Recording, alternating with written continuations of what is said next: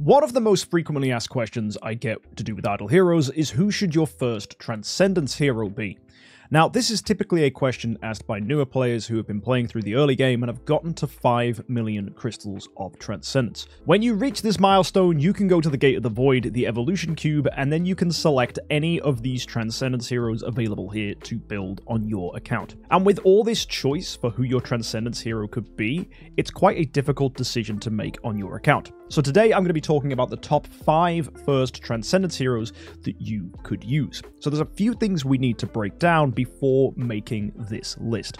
The first thing is, your account is not going to look like this one. You're not going to have lots of different Transcendence heroes, and you're certainly not going to have enough resources to improve the Tree of Origin levels on your heroes. That means it's very unlikely you'll be able to add sublimation to your hero, who is your first Transcendence hero, unless, of course, you're a heavy spender. Now, for the majority of free-to-play and budget players then, even the Glory Challenge is going to be unlikely to be completed. And actually, you cannot do any Tree of Origin improvements until you unlock Void Campaign, which cannot be done until you have a Void 4 Transcendence hero on your account.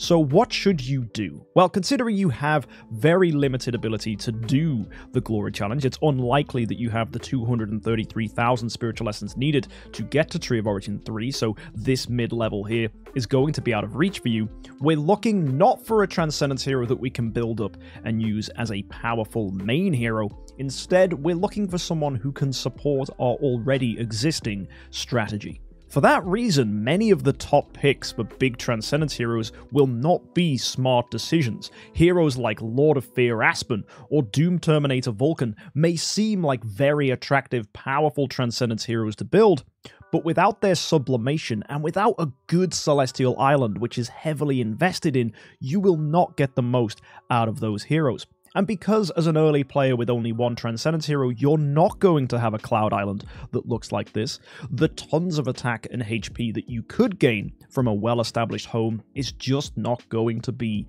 available. So that damage dealer like a Lord of Fear Aspen or a Doom Terminator Vulcan goes from being a fantastic pick to absolutely terrible, because they do not have the firepower to back up the decision of adding those to your account. Now granted, if you're a spender who can get a Giant Killer, has invested tons in events, and can skip straight up and sublime every ability on these heroes, then yes, Doom Terminator Vulcan and Lord of Fear Aspen could be excellent choices. But even without having 2 or 3 other Transcendence heroes to support them, there are likely going to be better picks. And heck, if you're a spender, you probably do not have level 130 achieved on your account, which is necessary to beat campaign and ultimately unlock the Void Campaign. So a lot of this advice will still work for you guys as well. So who should we choose then? What are we looking for from this hero? As I said, it needs to be a supportive hero that already builds on existing strategies on your account. Now, if you've seen my earlier videos, you will hopefully be running an account with Eloise, Tix, Carrie, and Waldeck, with Ignis there to offer control immunity to your Eloise. If you haven't seen that video, I will link that up there in the top corner, and also link it in the description for those of you looking for an account that doesn't quite yet have a Transcendence hero. But assuming you have reached that point, who could you consider on your account? Well, at number 5, it may surprise you, but Lord of Death Azrael is actually a really interesting pick.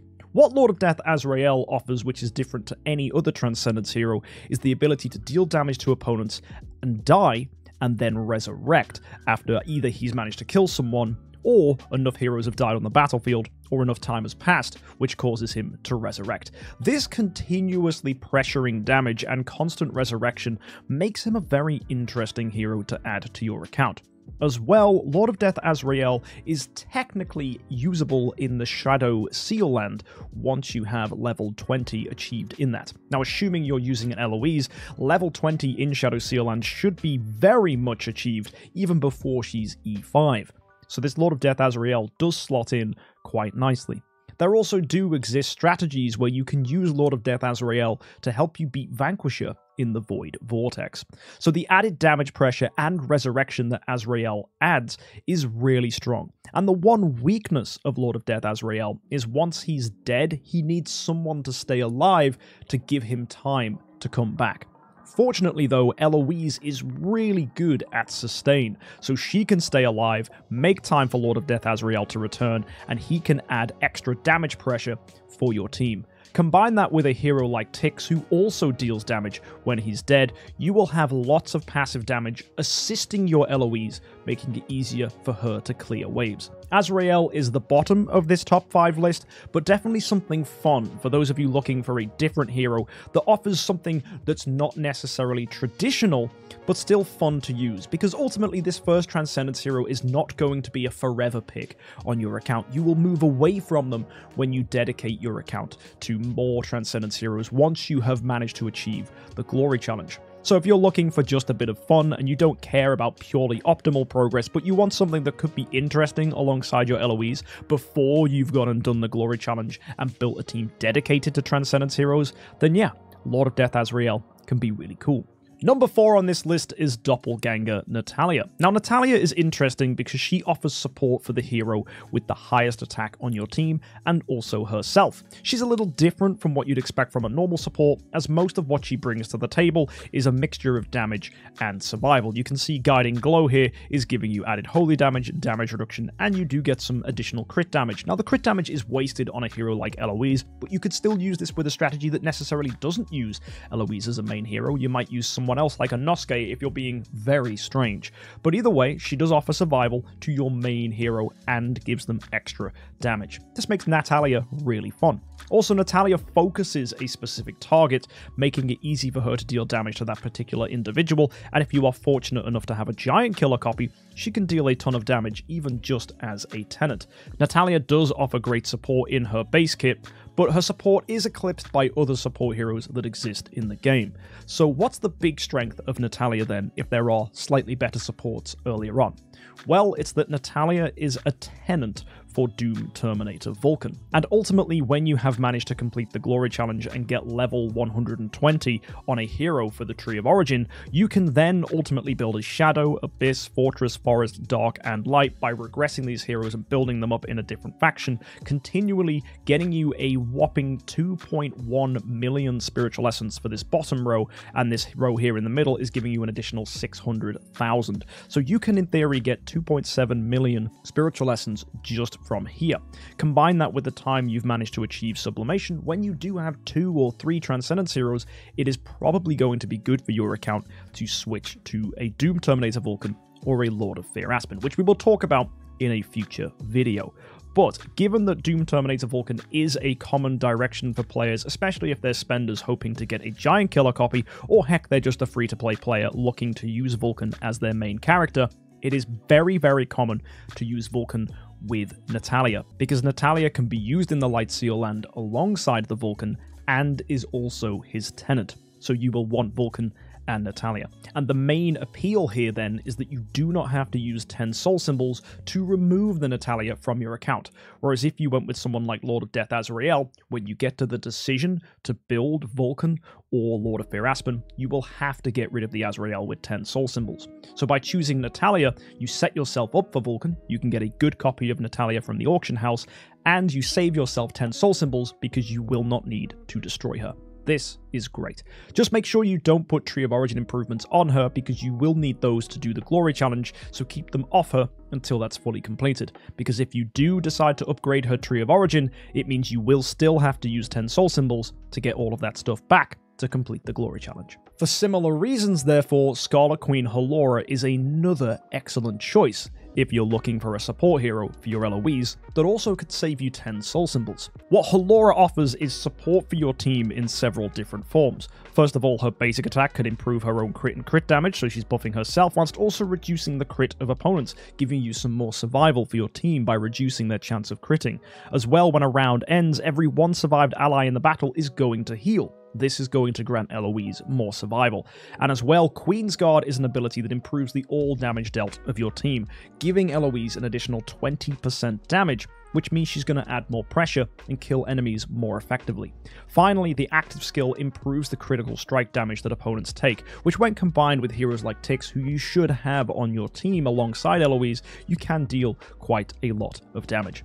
Now, the support that Halora offers is excellent, and she does increase your damage quite significantly. So if you're looking for a way of improving the aggression of your Eloise, Halora is a great support hero. On top of that, Halora saves you 10 soul symbols if you go for the Lord of Fear Aspen route, because Lord of Fear Aspen and Halora is a common Transcendence pair, which people have used time and time again to make progress in Void Campaign. In fact, Lord of Fear Aspen with Halora can beat Chapter 1, no A tiers needed. You can do it with just B tiers. I have done it myself on the Diamond series. If you want to go and check out that will show you how I journeyed with an Aspen and Halora through campaign and cleared that quite nicely. So many people, especially early on, love to use Aspen and Halora together when you've done the Glory Challenge and managed to get yourself 2 Transcendence heroes. So by choosing Halora as your first Transcendence hero, you're not only gaining a support for Eloise, but you're setting up that future tenant for Aspen, meaning you do not have to, like I said with Natalia, use 10 soul symbols to remove her and get everything back. But again, don't upgrade her Tree of Origin because that will not benefit you, because you will still have to use the 10 soul symbols to remove this stuff back for when you do the Glory Challenge. So just keep her at Void 4 and let her be a support hero to your team. Next on our list is the classic traditional choice that people often go for, which is Fairy Queen Vesa. Many people misunderstand why Fairy Queen Vesa is often decided here, because she herself, they go, oh, she's very weak. But the reason you use Vesa is not necessarily to provide damage, it's instead for her amazing healing and the fact she provides you with shields.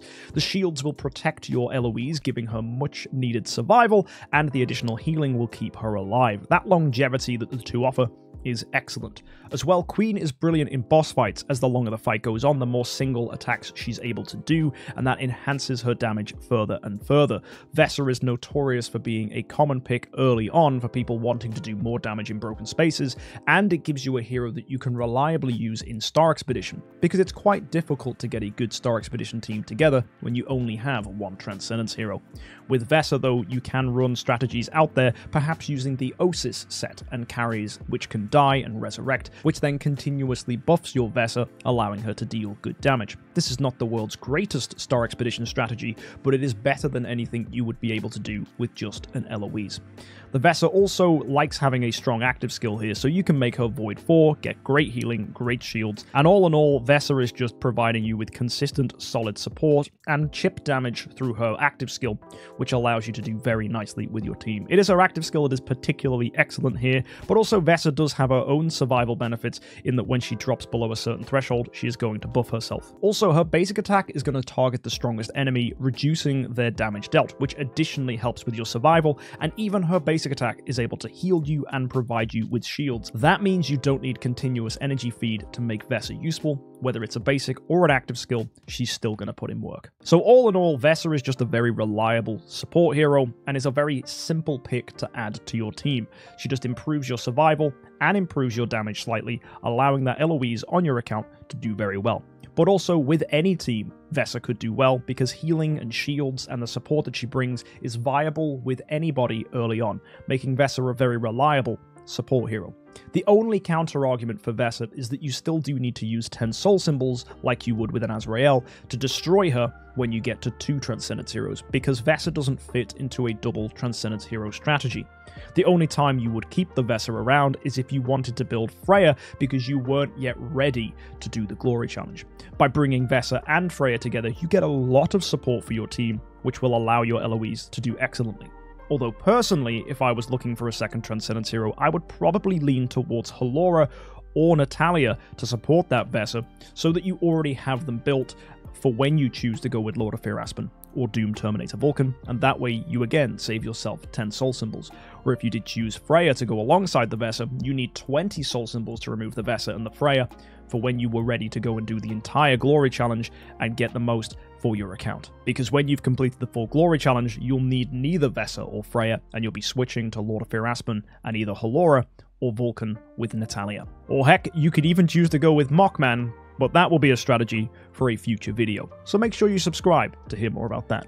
So the top hero on this list then is going to be Hyperspace Hunter Ailamak. This is likely no surprise for anyone that regularly tunes into my live streams, as I do recommend Hyperspace Hunter Ailamak for the majority of new players. The only difference between Ailamak and Vesa is Vesa is a lot easier to get copies of because she's older, she's available in normal 5-star shards, and she is one of the first Transcendence heroes, meaning she's available in standard Transcendence chests. If, on the other hand, though, you are able to get the rarer Ailamak copies on your account, building an Ailamak is absolutely fantastic. What he brings to the table is additional shields every time an ally blocks, and for those of you that don't know, Eloise is a hero that loves to block, as block gives her counterattacks. So not only is it supporting a block strategy, it's giving her shields whenever she decides to do so. And on top of that, you gain Elegance, which is an ability that improves your all damage reduction and heals you, so you get additional healing and survival for your Eloise. Ailamak also has his own ability to counterattack and potentially stun an opponent. Now, this is typically not great with Eloise because she doesn't like it when enemies get crowd controlled, but in certain circumstances, actually heroes like Garuda, you would rather got stunned, because sometimes just getting hit by an active skill from one of those heroes can just dominate the Eloise. So the fact that this stun can have a proactive benefit for your team rather than a negative benefit, it actually can really help. So by giving you an extra way of shutting down opponents like a Garuda, it can significantly help you in the Void Vortex to clear pesky Garuda waves, which are often a huge problem for Eloise users. As well, this helps in the Realms Gate, because in Realms Gate, the Forest Waves also do have Garuda, so just having Ailamak in here, not only to give you shields and defense, but have that proactive stun to stop a Garuda is really nice. Also, Garuda's basic attack always hits the front line, so you could choose to put Ailamak in slot 1 to guarantee that stun on her. That's a strategic option worth considering, but most people prefer to put Eloise at the front because it allows her to block more consistently. Also, Ailamak can taunt if you decide to invest in his core, and that taunt can distract enemies to hit him instead. However, that does move attacks away from Eloise, reducing her counterattack, so you probably don't really need to have his core on your account. That said though, his core is going to attract specifically the highest attack enemies, which means he can take heat off of Eloise if that's necessary, and there are certain times where that can be useful. But do bear in mind, to get Ailamak's core, you will need to make him Tree of Origin 1, and that is generally not advised. So personally, I would not be thinking about getting his core, I would not be taking him to Tree of Origin 1, and that leads us to one of the biggest strengths of Ailamak, is that he's actually light on Stellar Shards, because Ailamak's active skill isn't very important, so getting him to Void 3 is all you need to do to get this Sacred Sword passive. Then, attack is the most important stat on Ailamak, because the higher his attack is, the more shields he can bring, so you will invest in the Imprint of Strength to add more attack to the Ailamak's build.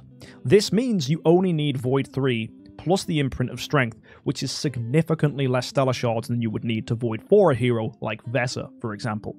Therefore, you can save Stellar Shards to either improve the Tree of Origin of your Eloise, or if Eloise is already Tree of Origin 3, you could give Stellar Shards to Tix or Carry to make them much stronger tenants. This means then that Ailamak not only improves the survival of your Eloise through his abilities, but also improves her strength by not needing as many Stellar Shards, which means you can better assign your resources to improve the overall power of your team. Therefore, in my opinion, I think Ailamak is an excellent choice, but if you were to pick any of the heroes on this list for the strength that I outlined, I would be completely happy with the direction of your account. What is important is understanding why you have chosen the hero. Vesa is an easy to obtain hero, very safe, and a very traditional choice indeed. For Ailamak, if you have the copies, he's excellent and a very solid support. In the case of Halora and Natalia, they build a tenant for a future hero you will want to invest in, whether it's Vulcan or Aspen, thus saving you 10 soul symbols for the future. And if you go with Azrael, you're just looking for someone fun to give you a bit of extra damage and to be different, and hopefully unlock some additional, more aggressive strategies, which most Eloise users won't normally have access to. Let me know which of these heroes is your favourite, and if there's any other options that I haven't considered, I'd love to hear it. For example, Star Alchemist Holmes Young could be a really interesting choice with his perceptual disorder, and you might be wondering why Elena and Freya didn't make this list, but it's for the simple reason that they provide dodge on your team, and dodge is counter-synergistic with Eloise. If, however, you weren't running an Eloise and you had a different main hero, then yeah, you could consider Freya and Elena because they're excellent supports. It's only because dodge doesn't help Eloise because it stops her from blocking that I didn't include those heroes on this list. Either way, guys, thank you for tuning in. Don't forget to subscribe, and if you're interested in catching the next video in this series, it's going to be talking about Transcendence heroes and which ones to build when you're looking to finally focus on Transcendence heroes as your main heroes instead of having Transcendence heroes to support and LOEs like we were talking about today. I'll see you next time. Thank you for tuning in. Have an amazing week, and of course, happy idling.